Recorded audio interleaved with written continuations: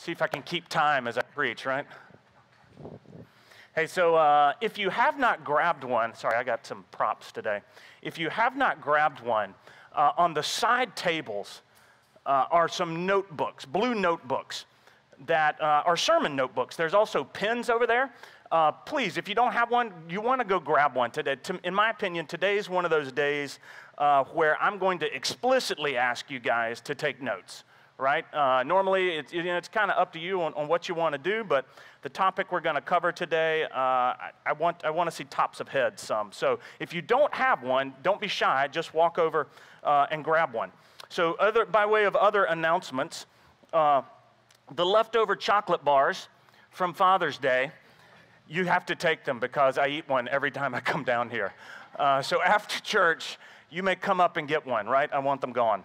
One apiece. So that breakdown, we do not have to do today. Hallelujah, praise the Lord, right? We got to do it one more time next week for VBS, and then we're done for a while. But no breakdown today.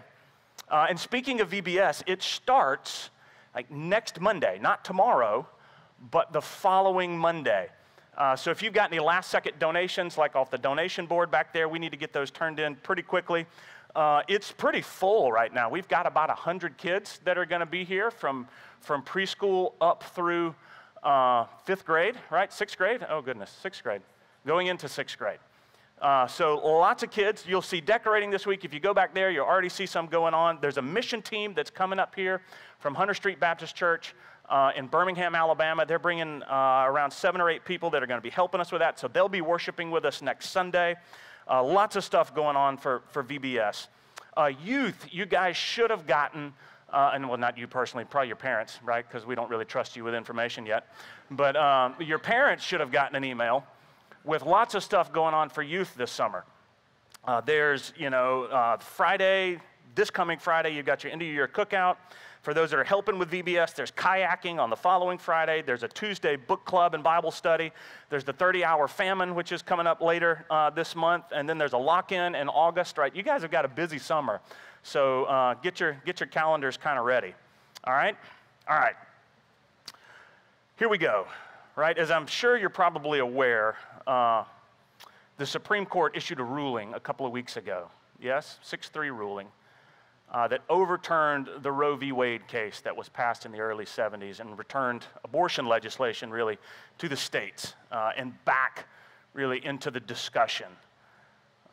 You probably also, if you've been here long enough, you'll have heard me say, right, one of the decisions that you have to make when you go into ministry is how often do you pause what you're planning to do and talk about something that's happening out in the wider culture. And different pastors take different tracks on this. Some do it quite frequently. Some do it quite rarely. I tend to be a little bit more on the rare side. As I thought back over the last 8.5 years since I've been here, this is really the 4th time that it's happened. It happened with the Obergefell ruling, right, on marriage. Paused briefly for George Floyd, another for the Capitol riots, and here we are now with what we'll call the Dobbs ruling. I don't necessarily believe it's my job to always pause and tell you guys and kind of relate to you guys what's going on in the culture, right? My job is to bring to you, here's what the word of the Lord says, and that's really kind of it. But there are moments from time to time where we do need to pause. So we're actually going to take this Sunday and next Sunday and talk about this issue because it's a big one. And it's one that is going to be in the national conscience and national topics for a long time. And I want to approach this with a couple of things in mind. One is we want this to be a grace-filled conversation. This is a sensitive topic. There are many people that have been affected by it. People in this room, right? People that you know that have had one, or perhaps a child has, or a friend has. So we want to approach it with a lot of grace and great kindness. I also want it to be truth-filled, right? We want to see clearly. We want to understand truthfully. We want to be able to speak truthfully. John 1:14 says, Jesus was the Word, was made flesh, and dwelt among us, and he was full of both grace and truth. We need to interact and to speak with both of those. We want to do this redemptively, right? We want to change hearts and influence minds and hearts. I have no interest in stoking controversy. While what we talk about may be controversial, and our point is, what does the Lord have to say about this particular topic? So the structure of kind of what we're going to do here, it's really, if you look at it, like one 90-minute sermon probably. But I don't know that I can get away with 90 minutes on one Sunday, so I've chopped it in half. And we're going to do half today, and half next. Probably not going to be 45 minutes. Some of you guys are going, wait a minute. I got somewhere to be. Probably not going to be 45 minutes, but you get the idea. We're going to kind of chop it in half. Today, we're going to ask the question, what are the unborn? Okay, and we're going to examine it from several points of view.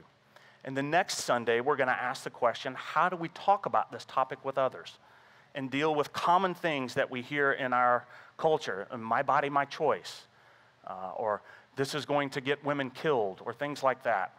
And then we're going to talk about what does the pro-life, really, movement, in my opinion, look going forward on a personal level and perhaps on a state and national level, okay?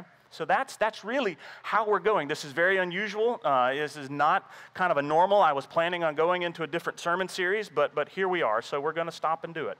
I'm going to pray for us, and we're going to jump in, okay? Lord Jesus, give us grace today. Give me grace today, Lord, as I speak. Pour your Spirit within me. Let my words be words that are honoring to you. Father, I pray your Spirit is active among our congregation, whether they're in this room or they're watching currently, or they may be watching on Monday, Tuesday, Wednesday, or next month. We don't know. Lord, we pray your Spirit and your grace among us all. Unstop our ears that we may hear. Unstop our minds and clear our minds that we may understand. Lord, soften our hearts that whatever you would have us hear will take root there and change. Hide us behind the cross and at the foot of the cross. Pray this all through the power of the Holy Spirit in the name of Jesus. Amen. So if you're going to take notes, and I hope you do today, the first question you're going to want to write down, what are the unborn? When it comes to this particular topic, you hear all kinds of arguments, okay? Statements on the rightness, on the wrongness. It can be confusing and overwhelming to try to work through them, to even try to understand it all sometimes. And especially to talk with people about the sheer emotions of this topic can be overwhelming, and from those on the left, from those on the right, from those that perhaps have had one, from those that regret having one, from those that are celebrate the opportunity to have one. Trying to get your footing and navigating this, it's not easy. So I want to give you just one simple question that I think helps cut through a lot of the emotion and fog around this. And that question is, what are the unborn? What are they? Are they in fact members of the human race, or are they not? And there's enormous implications to that question, because if they are, right, then destroying them or killing them without proper justification is a great moral wrong. But if they are not, then you need no more moral justification for an abortion than you do to clip your fingernails or pull a tooth. The whole thing hinges on that question. What are the unborn? And I want to look at this today, as I mentioned earlier, from several points of view. And here's the three. We'll go through them in order. I want to look at them through the lens of science. I want to look at it through the lens of reason, or what I'm going to call logic or just thinking. And I want to look at it through the lens of Scripture and church history. We're going to take them in that order, okay? Science, reason, Scripture, and church history. What does science have to say about the unborn? I spent some time over the last couple of weeks. I ordered... I didn't realize this, right? When I went to college, you had to buy textbooks. Now you can rent them. Did you know that? Amazon will rent you textbooks. So I went out and did some searching, right, on textbooks on embryology. If you're not familiar with the study of embryology, right, it is the study of embryos, right, from fertilization to conception to development to birth, right? It's a study of how you get pregnant, what happens after that, 9 months, right, till baby is born. I went and did some research of the most common and widely used embryology textbooks in medical schools. And I found a pretty consistent list of the top 5, and I picked 2. I ordered them from Amazon Textbook Rental, so I've got these for about a month.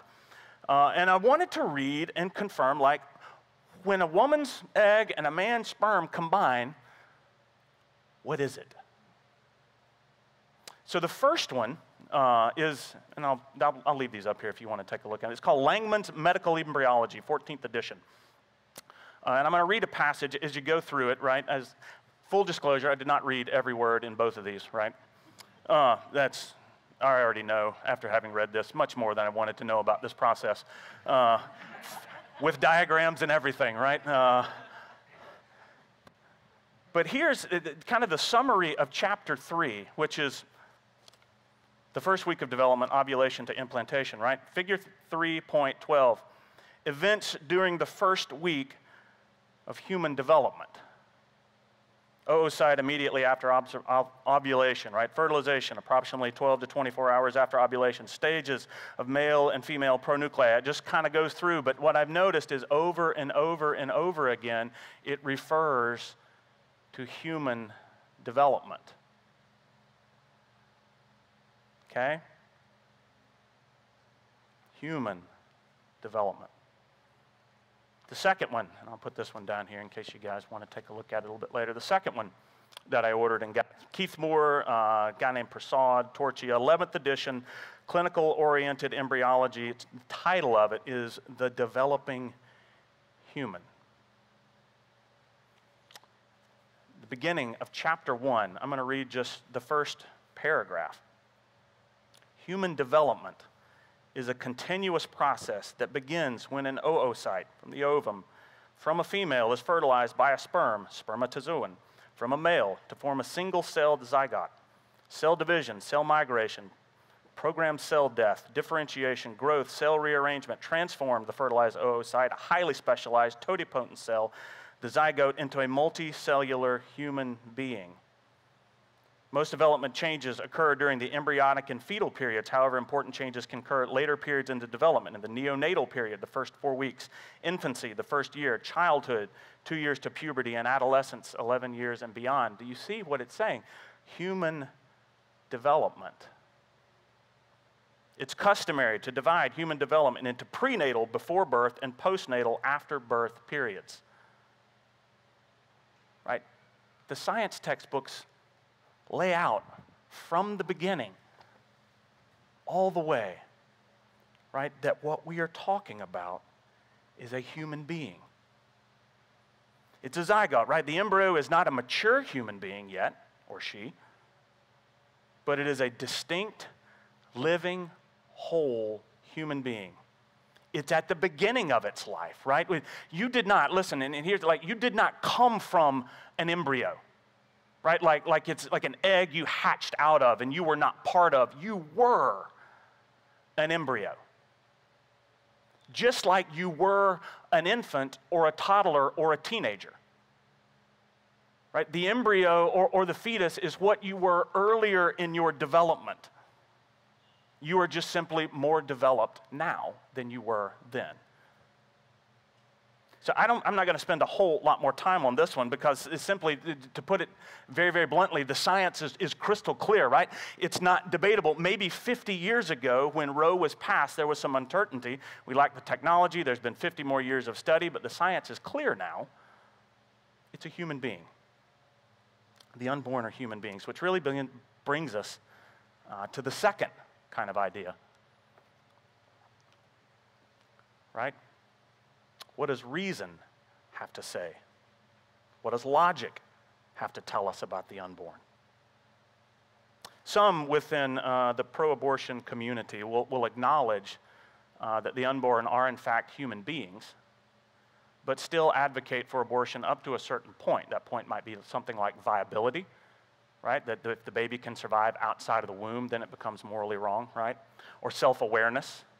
That's another argument, that the baby is aware of its existence or personhood, or perhaps when it can feel pain. There's some line that's drawn. They might agree that it's a human, but somewhere on that 0 to 40-week development, it's still morally acceptable to abort, based on the idea that they might be human, right, but they're not yet a human person.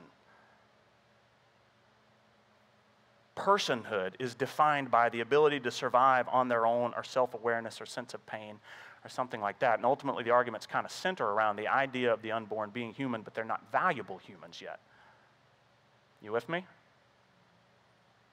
And as such, they're expendable. So what do we think about that? Like, how do we think clearly about this? Well, I want to ask you another question. You can write this one down if you like. It's not going to be on the screen. But what's the difference between a human being and a human person?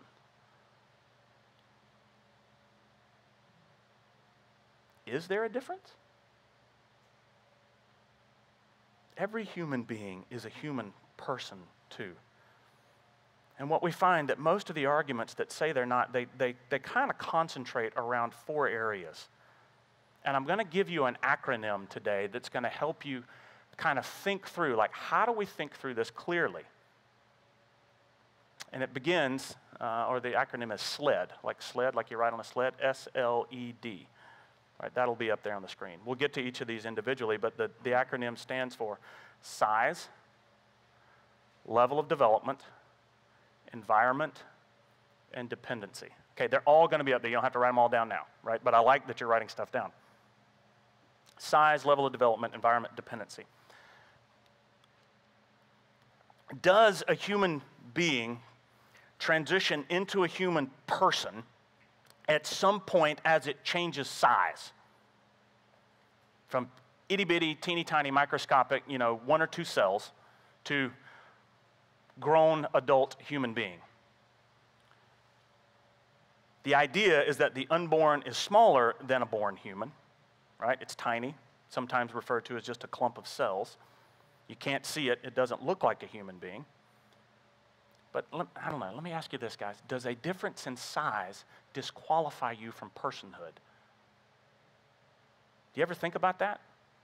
Does a difference in size disqualify you from personhood? An NFL offensive lineman is much bigger than the average woman. Should their rights be based on their size? Right? A 14-year-old teenager is much bigger than a 2-year-old toddler. Are their human rights differentiated by their size? No. Can we kill the 4-year-old or 2-year-old without justification just because she's smaller? No. Why? Because a human being's value is not based upon its size. Right? In the same way, the unborn is smaller than the 2-year-old. But if we can't kill the 2-year-old because she's smaller, why can we kill the unborn because they are? The difference in size is not a good reason to destroy another human being. Little human beings are persons too. And to take that just kind of a step further, I mean, if you think about this, this whole idea of a difference in size goes against every instinct that we have. Right, we're out of school now, but imagine this scenario with me. Imagine you walked onto a school playground, okay? And you find 4 fifth graders bullying a first grader. What would you do? You'd step in. You'd stop it. Why? Because you recognize the smaller one is less capable of defending themselves. We naturally know that those smaller than us deserve our protection, but somehow in this area, these instincts get flipped on their heads. And the smallest and most vulnerable become the most expendable. Difference in size is not a good reason. That's the S. What about the L? Level of development. That's the L. The idea here is that the unborn is less developed, right? This kind of ties along a little bit with the size. The unborn is less developed than a born human being. But I'm going to ask the same question again. Are your human rights determined based on your level of development?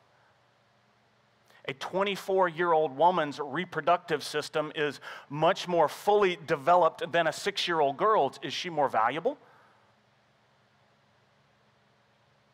Right? Should the older, more developed person have more basic human rights than the less developed person? Guys, our value should not be determined by how developed we are. Difference in developmental stage is not a good reason. I was actually reading an article this week, right? Because I said this stuff's everywhere and kind of all the time. But it was an article on what's called gradualism, which is a moral theology kind of article written by a lady named Amanda Roth, who's associate professor of philosophy, women's and gender studies at the University of New York College in Geneso. I think I pronounced that right.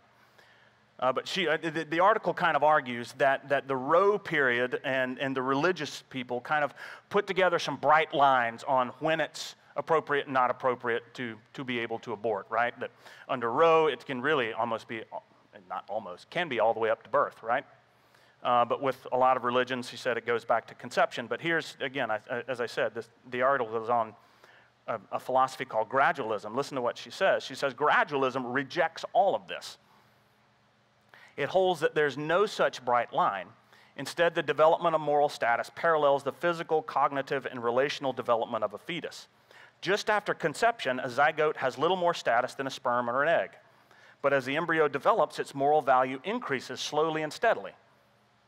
You see where she's going with this, right? It's a level of development thing. So thus, while a 6 or 8 week embryo might have very minimal status, a fetus at 32 or 35 weeks has virtually identical moral status to a newborn.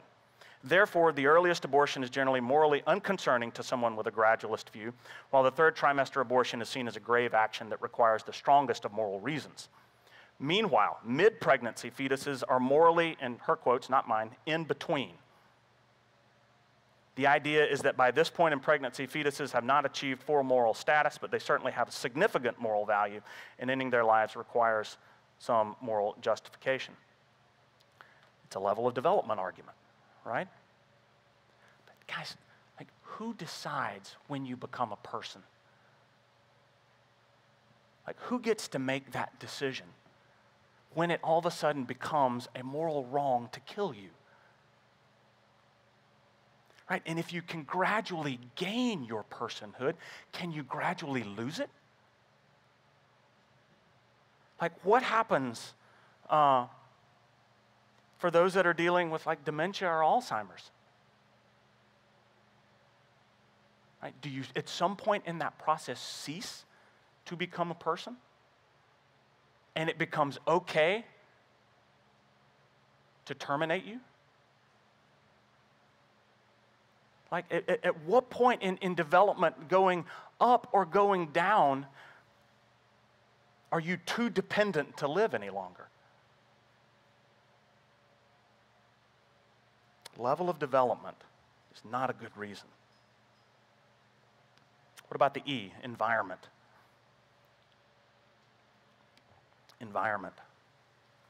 The unborn is located in a different place, right, than the born. The born, we are outside the womb. The unborn are inside the womb. Does your location, you can write this question down too, it's not going to be up there, does your location determine your value? Is someone in New York City more valuable than someone in New Delhi, India? Does your location determine your value?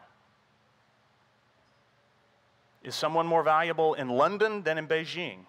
Are you more valuable in the International Space Station or 600 feet below the ocean surface in a Virginia-class submarine? Does your value change as a human being depending on where you are? Your value as a human does not change.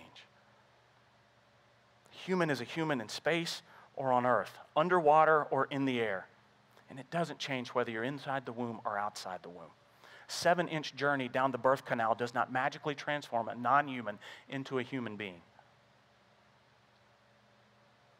or into a human person. Where you are located is not a good reason. And here's the last one, degree of dependency. That's the D, S-L-E-D, degree of dependency. The unborn are dependent. They are highly dependent. They are almost completely dependent on the nutrition and safety of their mother's womb. In other words, they cannot live without it. But you can probably anticipate the question, right? Does degree of dependency disqualify you from being a person? What about newborns? They're completely dependent on moms or dads for everything. Toddler, we have 6-year-olds. They are still completely dependent. What about those in a coma? They're completely dependent upon someone else. What about those on a ventilator because of COVID? They're dependent on someone or something else to keep them alive. Are they no longer persons? What about the elderly? We just talked about them. Dementia or Alzheimer's, they depend on others to take care of them. Do we lose our personhood when we become dependent upon others for our care or survival? And the answer is no. Like, we recognize, but just because someone needs help doesn't mean that they're not valuable persons. The unborn are fully dependent upon their mothers, but in the same way, that doesn't disqualify them from personhood. The degree of dependency is not a good reason. So where are we? Let's pause for a minute. Science tells us, right, that the unborn are in fact human beings. Reason tells us that the unborn are valuable human persons. To treat them differently is in fact another form of discrimination. Think about it, right? At one point, and somewhat continuing even today, our societally heavily discriminated against black people. Right? On what basis? On a physical characteristic, the color of their skin. Yes? What are we discriminating against the unborn? It's a physical characteristic. It's not their skin color, it's how big they are. We discriminated against black people because of a perceived level of development. They were less smart, less development, less evolved. These were the arguments that were used. It's the same argument for the unborn. They're less developed. We discriminated because of their location. They were from Africa, not from Europe, where their environment was. It's the same argument, inside the womb or outside the womb. Church, it's the same thing. It's discrimination based on physical characteristic and level of development and location. Scott Klusendorf, I'm going to introduce you to his book here in just a moment. It's called The Case for Life. He says this is a quote. Why are sexism and racism wrong? Isn't it because they pick out a surface difference, gender or skin color, and ignore the underlying similarity that we all share? We should treat men and women, African Americans and whites, as equals and protect them from discrimination. Why? Because they all have a human nature. But if the unborn also has that same human nature, shouldn't we protect them as well? Determining the value of a human being based on some characteristic like size or development or location is wrong. It was wrong when we did it in slavery. It was wrong when we do it in sexism. It's wrong now. Okay? Heading into the third thing, where are we, right? We could probably, I mean, in the realm of kind of, okay, where are we on this? We could probably stop now because there's a couple of strong arguments from science and reason on why we should not support abortion. But we are Christians. We value what the Lord has to say on this topic. What is the Bible? What does church history tell us on this? Let's talk about Scripture for a moment. You can write this down. This is kind of the third one, right? You often hear advocates for abortion make the case that the Bible never mentions it. The word is never said. It doesn't prohibit it. So if it doesn't explicitly prohibit it, then it's okay. In other words, if there is no thou shalt not, then it means that it must be okay. So how do you think about that? Like, what do you do with this? It's true, the Bible never specifically says, thou shalt not abort children. Why doesn't it say it? I'll give you a couple of things to think about. One, it was completely unthinkable to ancient Hebrews. Completely unthinkable to ancient Hebrews. God's promises to the Jewish people in the Old Testament hinged on two things: children and land. Right? Your descendants will get this land, and you will live, and you will rest, and you will be my people. And so the idea of destroying children to ancient Hebrew people was unthinkable. Listen at Genesis 13:14. This one's not going to be on the screen. We're going to get to some in just a second that are. But listen to what the Lord says to Abram, who will later become Abraham. Genesis 13:14. I think actually this goes down through like verse 20, but you can write it down. Genesis 13:14. It says, the Lord said to Abram, after Lot had separated from him, lift up your eyes and look from the place where you are, northward and southward and eastward and westward, for all the land that you see I will give to you and to your offspring forever.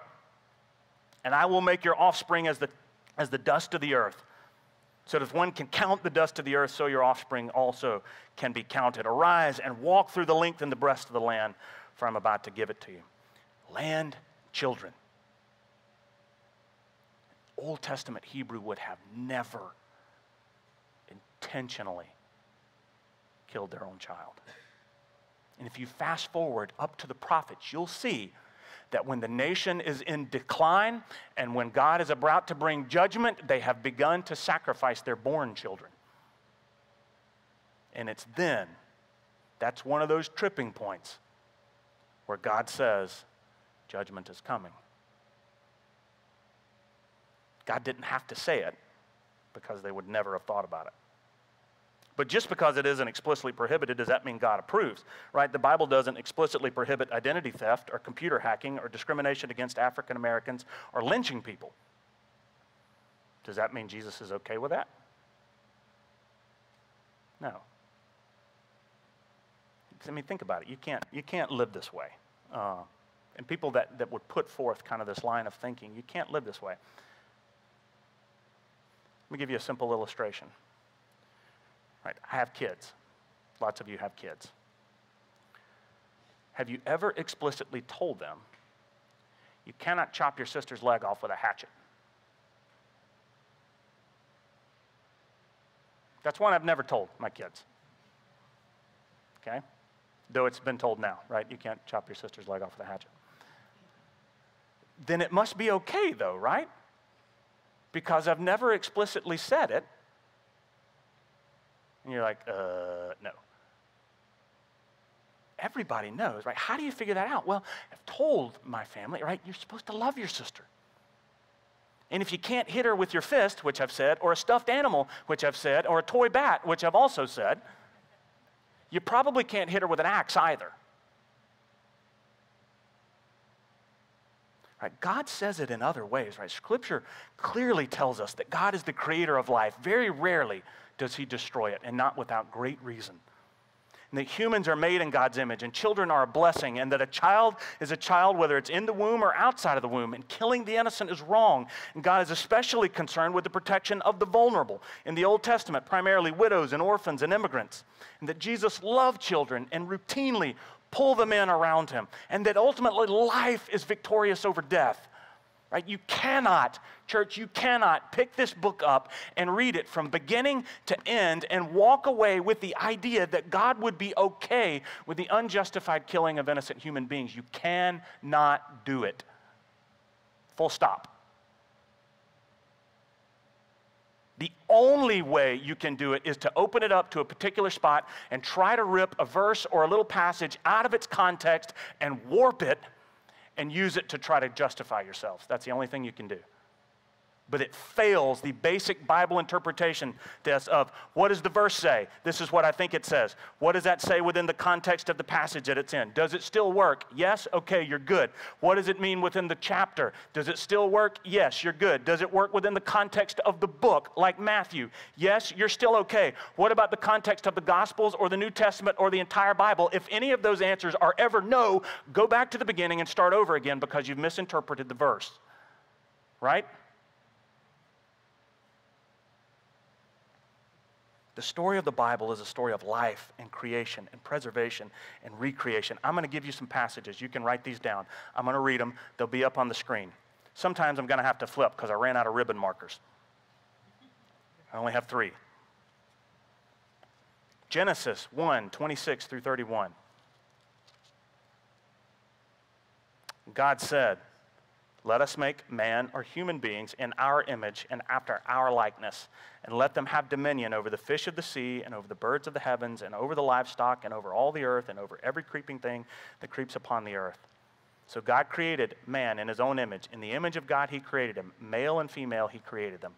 And God blessed them and said, "Be fruitful and multiply and fill the earth and subdue it." Right? Human beings, we are created in God's image. Male and female, from the beginning. Flip to Genesis chapter 4.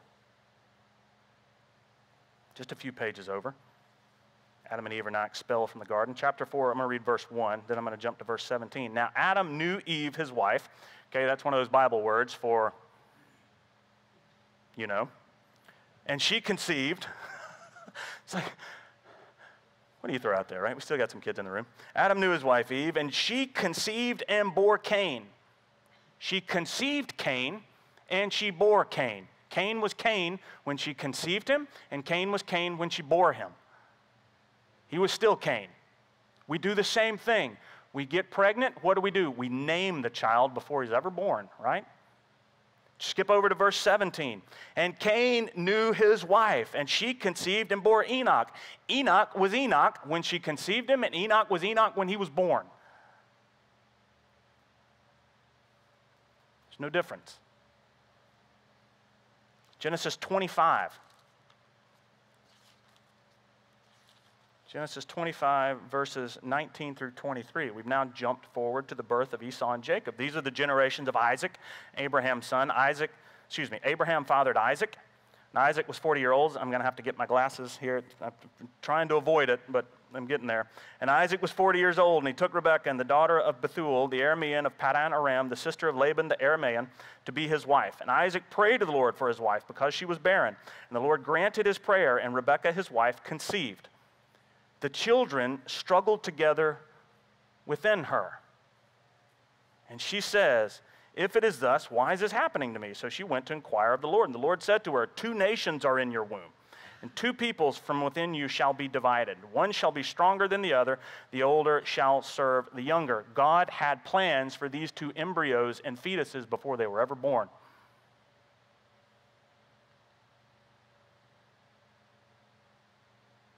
Right? Just like he does for every human being. Psalm 139. This one's probably familiar. I'm going to read verses 13 through 16. Psalmist is talking to God. "For you formed my inward parts. You knitted me together in my mother's womb. I praise you, for I am fearfully and wonderfully made. Wonderful are your works. My soul knows it very well. My frame was not hidden from you when I was being made in secret, intricately woven in the depths of the earth. Your eyes saw my unformed substance. In your book were written, every one of them, the days that were formed to me, when as of yet was none of them."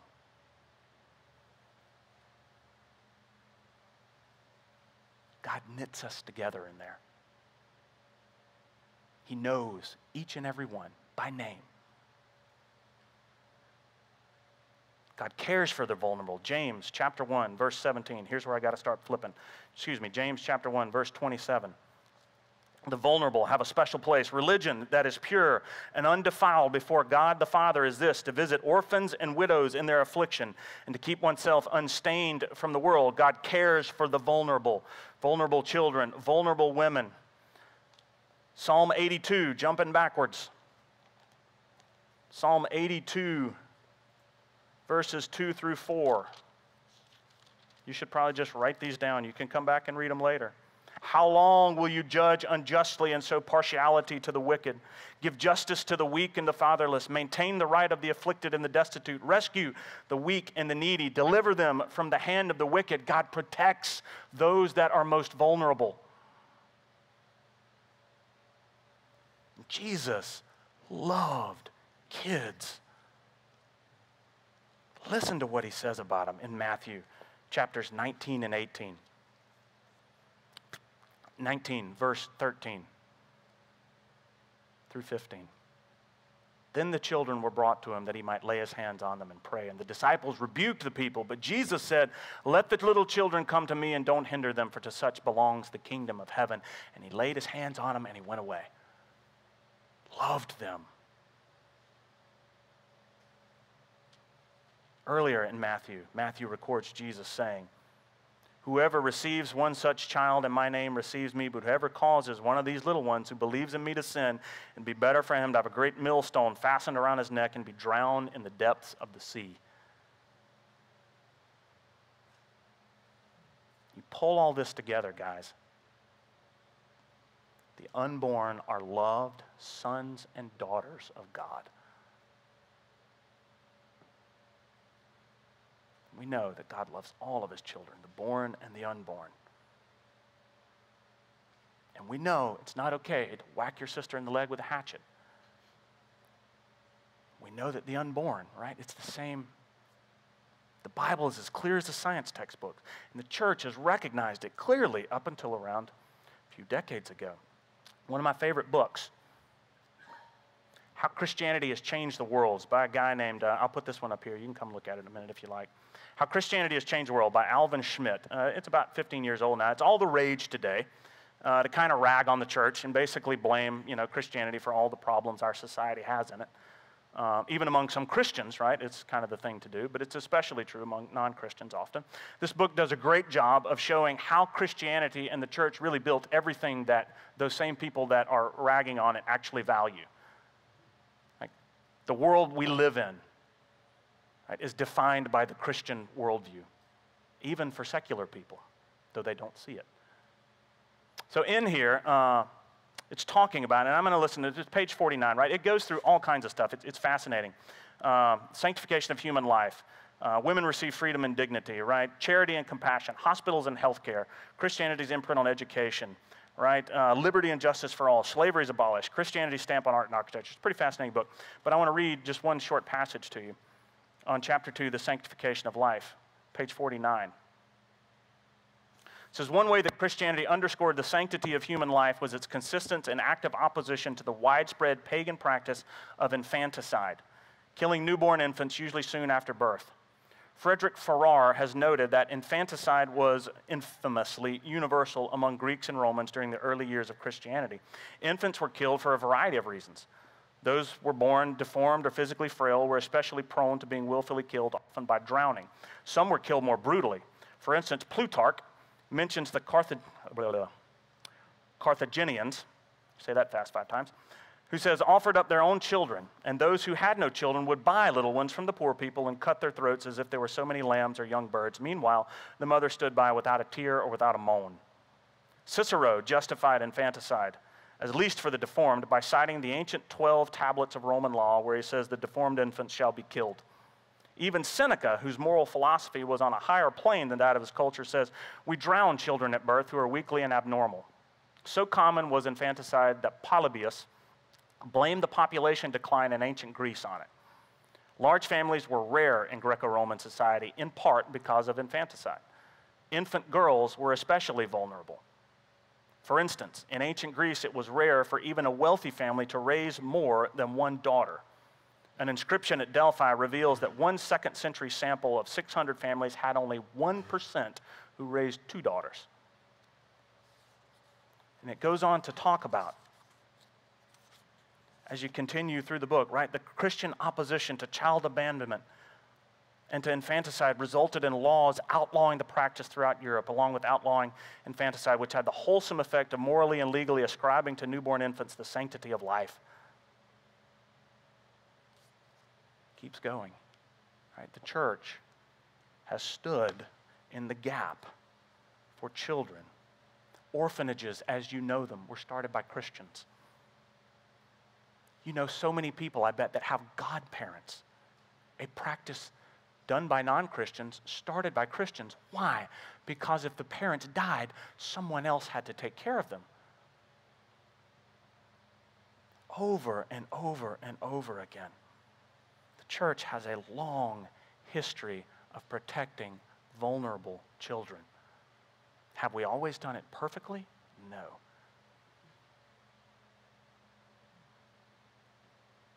This is kind of that point where, kind of leading into the second half of this, but where are we, right? What have we learned today? Not the second half of what I'm talking about today, but what we'll get into next week. We've learned, right? Science tells us that the unborn are human beings. That reason tells us that the unborn are valuable human persons. That Scripture tells us the unborn are loved sons and daughters of God. And that history tells us that the church has protected the vulnerable.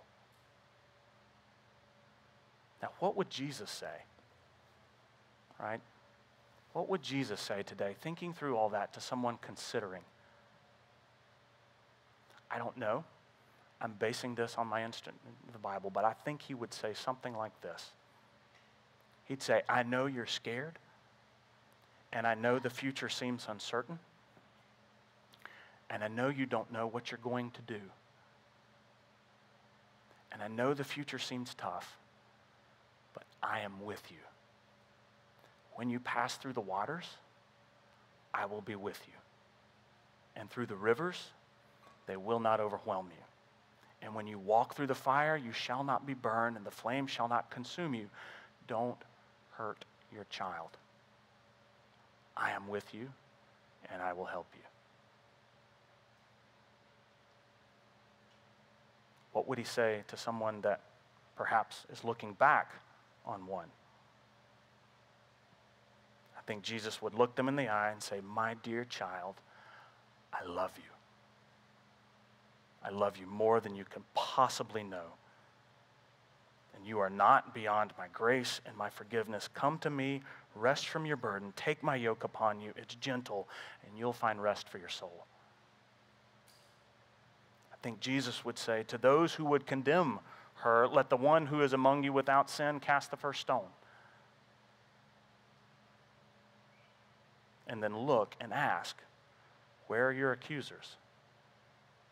Has no one condemned you? Then neither do I condemn you. Go and sin no more.